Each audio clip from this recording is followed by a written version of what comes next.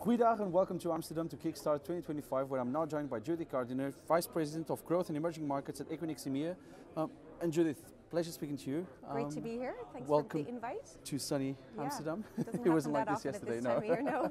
Is this your first Kickstart? No, I think it's my third. Okay, what are you finding about the conference this year? How do you think it's going? Well, I find the conversations tend to be the same across the industry right now, and it's all about power and AI and where to find it and what kind of data center to build for it.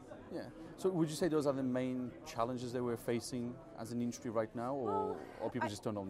I think they're the first ones that come to mind, but I think there's a whole joining of the dots challenge right now. You know, we have many markets which are having power challenges, but it kind of tends to focus on the supply of power rather than the actual the state of the grid. And I think there's a lot of requirement, which is unfortunately long-term infrastructure investment required in power grids. I would even say in water grids. And in addition to that, there's, you know, once you get the power, the land, you still have to go through permitting, you still have to go through regulatory. So it's a long cycle, even though we feel this urgency in the industry to build as fast as we can and to provide our customers with capacity as fast as we can. But the limiting factors are real. Are they? Yes. I mean, the conversations happen a lot faster than the actual building. Yes, exactly. Even with the nuclear conversation that we're having across the industry, it's still going to take 5, 6, 7 years for nuclear to come to fruition. Well, it's not a tomorrow thing. That's one thing for sure. But I think even the, you know, the focus on how clean the power is that we're using, I think we almost need to start looking at what the backup power is first, rather than the main source of supply. 100%. And there's still that struggle about moving away from diesel backup to other reliable backup. But the great thing is there's a focus on clean energy. There's a great need now on the sustainability side. It's not just, we're not just pushing the agenda, but there's a whole push in the agenda across the industry, and not just the data center industry, but the whole digital infrastructure. But yeah, the AI topic it's every minute of every day. What I mean, you're touching on AI, so what do you make of it? And especially literally the last 2 weeks, where you have a $500 billion White House announcement on Stargate, then DeepSeek surges out of the blue. Yeah, I'm sure by next week there'll be something else. Exactly, and now you're here, you know, investors defending the size of their They all had to come out. Where about a month ago people were like, why isn't your investment even bigger than it is? So yeah, I think it's that stage where things are just going to bounce around before they settle down. Yeah. But what do I make of it? I think at the moment when we're talking about AI, and when we're talking to even governments about what what their AI strategy is and what their plan is, I think it's a very broad topic, and we really need to get into specifics.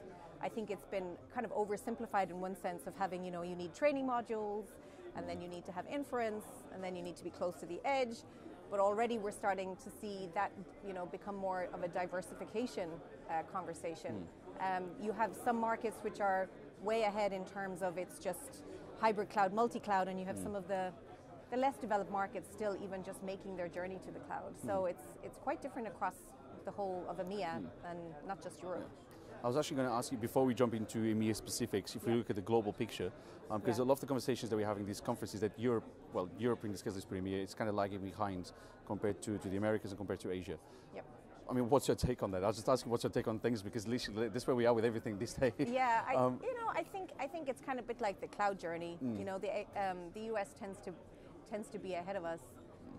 We will follow. I'm not so sure that AP is necessarily behind us. I think we're probably on a par with AP. Obviously, with, you know, what happened in the last 2 weeks has definitely questioned a lot of things, and I think it's probably put a different profile on the way the media has looked at what comes out of Asia. But yeah, I think it's just the nature of how it goes. You know, you've got the US as one very large country made up of many states, but they have that advantage. And a very different way of doing business across those states as well. Exactly, exactly. When we look into EMEA, so 3 very different regions, Europe, Middle East and Africa, what would you say are the main differences between them within all the things that we just mentioned, so from power to regulation to AI? How would you characterize each? Because of course one is much further behind than the other one. So how do you manage that? I would say Europe is ahead on the regulatory, but we're still swirling on some of the regulatory. I think the Middle East is still trying to figure out how to be comfortable about opening up their regulatory world, but they are moving at a very fast pace in terms of, I think in the Middle East there's a realization that they need to open up far more for investment to come in. So we are seeing a lot of developments there just even in the last 8 to 12 months. And I think in Africa it has other challenges in terms of just the macroeconomics of some of the countries, the power challenges of some of the countries, and there's definitely more of a catch-up there. South Africa being the outlier, of course, but yeah. You've also had quite a few interesting acquisitions and integrations into Equinix, like the main one platform in Nigeria. Ghana, and Cote d'Ivoire. When you look at the map, and this is no longer like, oh, I want to go to that country, therefore we're going to go. There's a lot more that goes into it. What goes into it? What metrics do you look at? What are the growth trends that makes you say, like, oh, you should go? The first thing I look at are population, the average age of the population, which in Africa is crazy compared to anywhere else in the world. And also just then the technological advancements there and the appetite for digitization. Okay. And what other regions are you looking at the moment? They say, like, oh, this could be an opportunity for us. Well, I think we've swung our focus a lot more. Like last year was definitely more on Africa and getting our South Africa business up and running. It's more, we've swung more to the Middle East right now. We're seeing a huge amount of demand in our current business in the UAE, also in Oman. Turkey, you can say whether it's EMEA or both, Europe or Middle East, but a really big surge in demand there as well. And yeah, we're just assessing other markets in the Middle East. Okay. Will we see Equinix growing more organically, or would you go for some acquisitions in those spaces? I think you'll probably see a combination. Okay. The main thing right now is capacity. So, and it's not as simple as you just buy an empty data center and you fill it. There's a lot more to it than that. Yeah, but I think you'll probably see more organic growth in terms of how we would have weighted it compared to a few years ago. I think it'll be more organic versus acquisition, whereas before it was probably more acquisition than. If we look at the Equinix map for the Middle East and Africa in 2030, what can we expect to see? How many? I don't know how many facilities, but what can we expect to see in terms of portfolio across those regions? Yeah, so there's a definite. We have a term which is build bolder, so we are building bolder in all our main markets, and also some of the markets I just mentioned in terms of the Middle East where we're seeing demand. Customers are basically asking us to do a lot more. In the past, we built more in a phase-like way of approaching things, whereas now we're just going to be building at a much bigger rate. I would say, on average, the build sizes will be 50 to 100 plus megawatts. And like I said, we'll be focusing more on our main markets initially. And those 50 to 100 also including Africa? Builds in Africa? Yeah, depending on demand. And definitely we see more demand in South Africa. I think we will see more demand coming out of Nigeria, but it's just at a different pace than in South Africa. Interesting. There's a lot of interesting stuff happening around the subsea cable side in West Africa, East Africa, all around the Middle East, which has also been, a key part of our strategy when you think about Lisbon. And I think our new site in Salalah is really interesting, in Muscat. So that's you've got the very large data center builds, and then you have the more interconnection hub-sized. Okay. I was going to bring it back to Europe, and you've mentioned Lisbon. I mean, I'm from Lisbon. What's your plans for Lisbon and Portugal, which is becoming an Atlantic hub? Yeah, so we will be opening our new data center there in the next couple of weeks, actually, Lisbon 2, and we have plans to continue there as well, because in the past, the sizes of the requests from our connectivity customers were like the 250 kVA size things. Now they're 1 to 5 megawatt for network. So that requires obviously bigger builds. And when you see just how the network, the subsea cables, they also take a long time to build, but when they come on, there's different names behind them than there used to be. And I think definitely the involvement of Google and Meta has moved things on significantly. And I think there's also the big disruptor, I think, in that space in the last year as well has been the LEOs, the low orbit satellites, which have been quite a disruptor in Africa is where I've noticed it the most. and where we've probably engaged with customers far more in that perspective than we would have before. All right, that's very interesting. I mean, we're literally having a chat. This is nothing has been written down on this, but because satellites was a big thing that PTC really focused on this year. Okay. And it was the first time in 40 years that there was so much conversation around satellites. People were literally saying, just look at data centers and look at the satellite dishes on a data center building. Yeah. So you've already mentioned that in Africa, that's a big part of it's a huge disruptor. Project there, because huge disruptor because of the lack of fiber. Now, I don't think they'll ever replace fiber in the ground, but you're seeing people that never had access to internet getting access to internet for a very low cost. And there's more competition coming in, but I think the disruption is, that has happened in the last 8 to 12 months is quite significant. When we were doing the preparation and the due diligence around Main 1 have a satellite farm. And at the time, it wasn't such a big deal. It wasn't, it was like, well, that's interesting that they have it. That makes sense.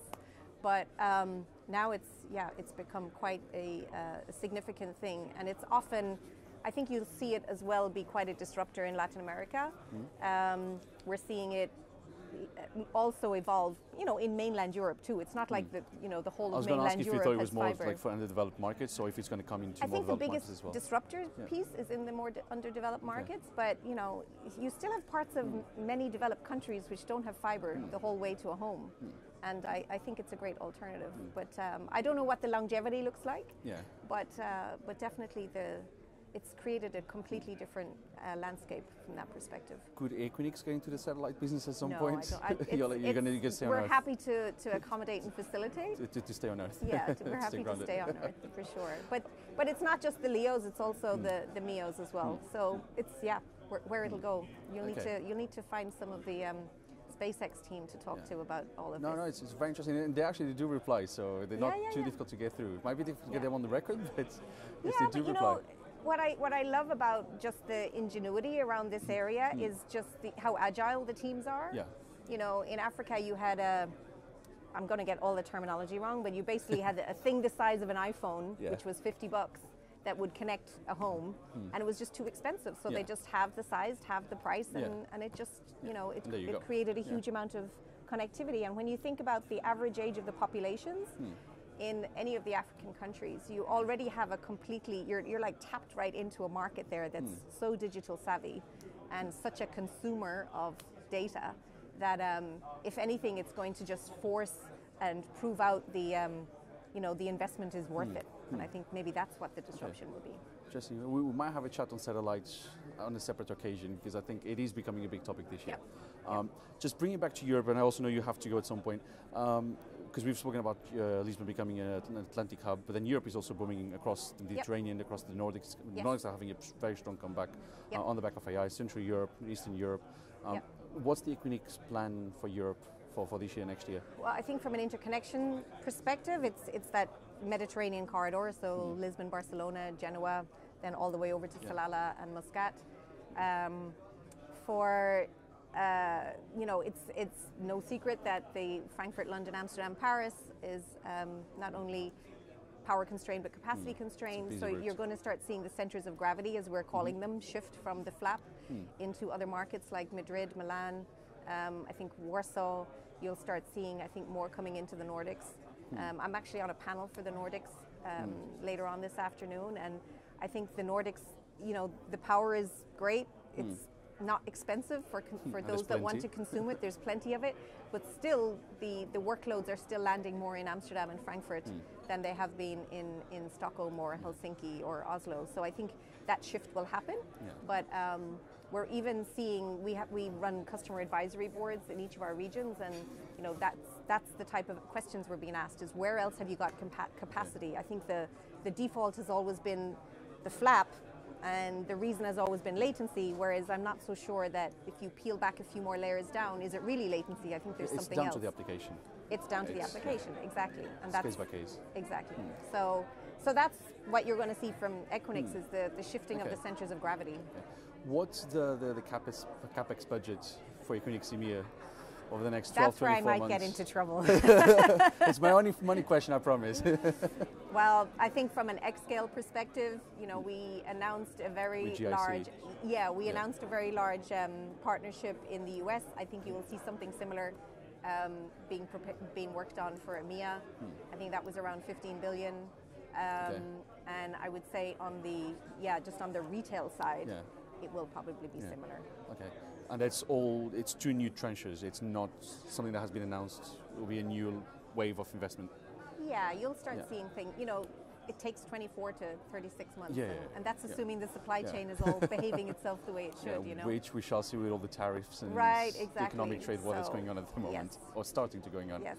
So I'm just trying to stay in my world of growth in emerging markets and not get too much noise from outside it, and stick to the plan. It's a very good point that you make, because there's so much noise around. It's easy to lose track. It's easy to go off the rail track and really get lost in the noise, both within the industry and outside the industry, in the world that we live in. But Judith, when you're back here for Kickstart 2026, your 4th edition, what's the one thing you would like to have accomplished in 12 months?